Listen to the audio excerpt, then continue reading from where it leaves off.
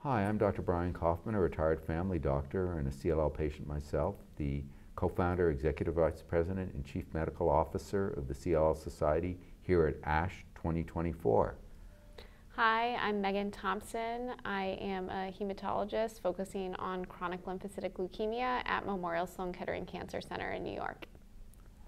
Dr. Thompson, one of the important questions for patients is, what's the best way to sequence these drugs? And we're getting more and more drugs that are more and more effective, but there's a question, will this drug work after that drug? And sometimes these studies just can't be done in a prospective way because they would take years, maybe even decades to get answers.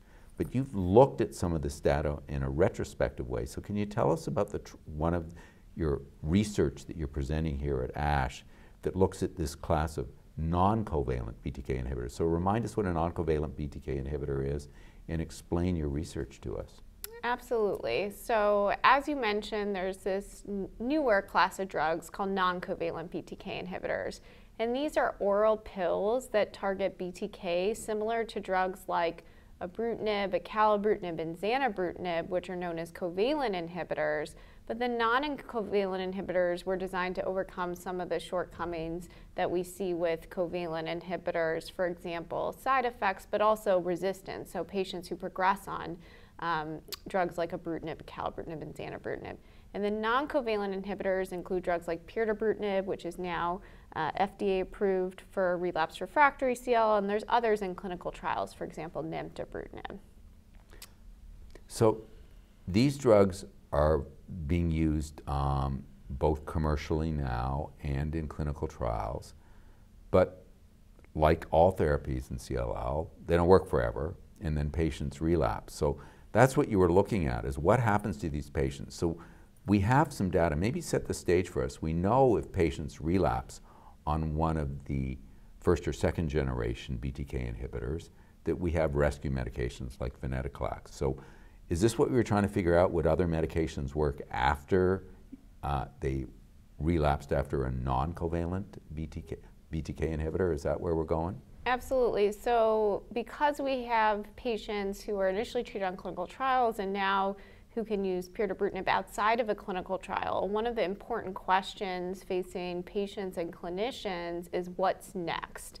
And there are these patients who ultimately, despite excellent outcomes with drugs like pirtobrutinib, do progress. And so we need data to figure out what the best treatment strategy is after. This can also be important in thinking about where drugs like pirtobrutinib and other non-covalent inhibitors can be used in sequencing treatment throughout a patient's CLL course. So we aimed, a group of investigators looked at data retrospectively, so looking back at patients who had discontinued a non-covalent BTK inhibitor for any reason, and then collected data on what treatments they got after that. So now you got me all excited. So what did your data show when you looked retrospectively?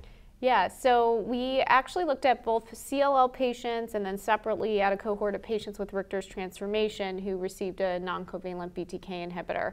Focusing in on the CLL patients, we identified over 100 patients who had discontinued a non-covalent BTK inhibitor, many of whom went on to get another therapy. And did they just stop them because the disease was progressing? Was that the main thing, or was it intolerance? Yeah, so many of them did stop due to disease progression. There was a subset of patients who stopped for other reasons, including toxicity, although that was a smaller proportion of patients. And we looked at kind of different groupings of treatments.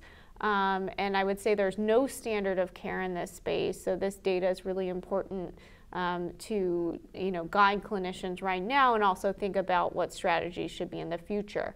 One thing that we found is that for patients who had not received Venetoclax prior to a non-covalent BTK inhibitor, the response rate for Venetoclax was quite high following a discontinuation of the non-covalent inhibitor. So going from a non-covalent inhibitor to Venetoclax seemed to work well. The majority of patients who did that did not receive prior Venetoclax. we found that overall there was a median of all therapies combined, there's a median progression-free survival for the next line of therapy of about 15 months. And so there are treatments that can be effective, but that duration is short, and I think we have room to improve upon that number. And for CLL patients, it's all about getting to the next line of therapy, because none of these therapies, as we started saying, are curative, so you got to be thinking about your next line. But it is reassuring that after both, now we've known for a while, after a covalent BTK inhibitor, that Venetoclax would work. Now we know that after a non-covalent, Venetoclax and other therapies will also work, and at least give patient more than a year to sort of plan what their next move is. Yeah, absolutely. I think, looking at available therapies, there's a lot of clinical trials going on now for patients who have maybe received Venetoclax already. And so I think that this data highlights that we have a little bit more work to do for these patients, but there are therapies out there. And as we have more and more clinical trials after noncovalent BTK inhibitors, after covalent inhibitors and Venetoclax, we'll gather more and more data, but this is kind of a first look. Well, thank you so much for what you're doing here. Any final thoughts or a message for patients you want to say about this kind of research? Yeah, I think it's just a testament to patients. A lot of these patients who were treated with noncovalent inhibitors participated in clinical trials initially. If we're having this interview 5 years ago, the clinical trials were just starting of noncovalent inhibitors, and now we have an agent approved in this class. So really outstanding to have this treatment option available, thanks to patients and their bravery for participating. Yeah, I can't thank patients enough for entering clinical trials, but I also think that patients can get their best possible care inside clinical trials. Dr. Thompson, thank you so much for what you and your colleagues are doing in research and caring for CLL patients. Thank you. Thank you.